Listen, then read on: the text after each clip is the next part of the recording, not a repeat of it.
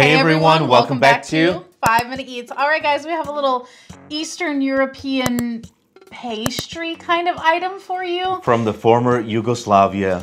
And what country is it? Bosnia and Herzegovina, which are apparently two separate countries, but they call themselves a couple, right? Yeah, something like that. They're a country couple. They're united, and they have this interesting product, and what is it?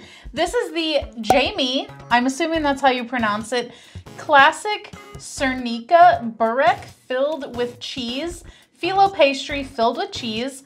So this comes, there's like 6 of them in this box of them. We picked this up at our local just grocery store that happens to have a lot of different items in it. And a grocery store with different items in it. Well, what a crazy idea. Well, they got American stuff, they got European stuff, they got Spanish and Mexican and Latin American stuff. They got all kinds of things in it. It's funny because it's actually an Italian grocery store, but is it? Yeah, they have, stuff from all over the world. And guys, we came across this one, and this has interesting packaging. Yeah. It's not the most, exciting. Yeah. But it's, dough with cheese in it, which... what could go wrong, right? Right, exactly. So whenever I looked at this though, I thought whenever I was pulling it out that it was gonna be a loaf. And then to my surprise, there was these little almost cinnamon roll looking things. And these things are heavy. They're heavy. So it's filled with, let's see here, cottage cheese, cream, and so I guess it's mainly filled with cottage cheese is the actual cheese in here, and then there's eggs, cream, wheat, blah blah blah. So that's kind of interesting. You bake this in the oven for about 20 minutes, and this is what we've got, but I'm gonna cut it open for you while you tell them how it works here. So guys, if you're new to our channel, basically we review everyday grocery items, so before you spend your hard-earned money, let us tell you if it's worth it. Ooh, look at that. I was really trying to sync up with you on that, but I couldn't. That's interesting. Now, it does look like the phyllo is not fully cooked in here though. It looks a little doughy, even though it was cooked for the right amount of time. So I'm wondering about this, but we're gonna try it. If you'd like to support this channel, the easiest way to do that is using our Amazon links the next time you shop there. Hey guys, welcome back. Our rating system, thumbs up, we'd buy it again. Thumbs down, we would not. So for me, this is a thumbs down.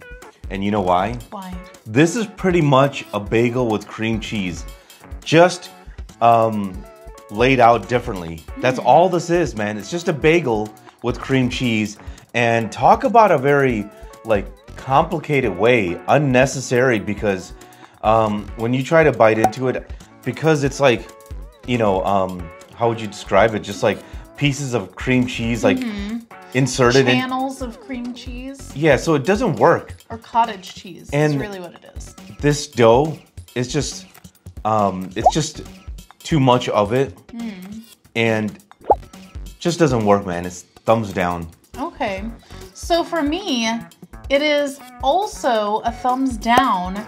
I don't hate it though. I like it. And like you said, it tastes like a bagel with cream cheese. It also tastes identical to something that I've had before. I used to eat it frequently, whatever it is.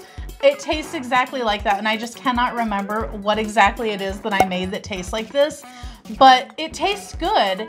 However, it's why go through the hassle? Because this is take it out of the freezer, let it rest for 10 minutes, then put it in the oven for 20 minutes. It's a lot of work. For this, I would rather just toast a bagel. Huge letdown.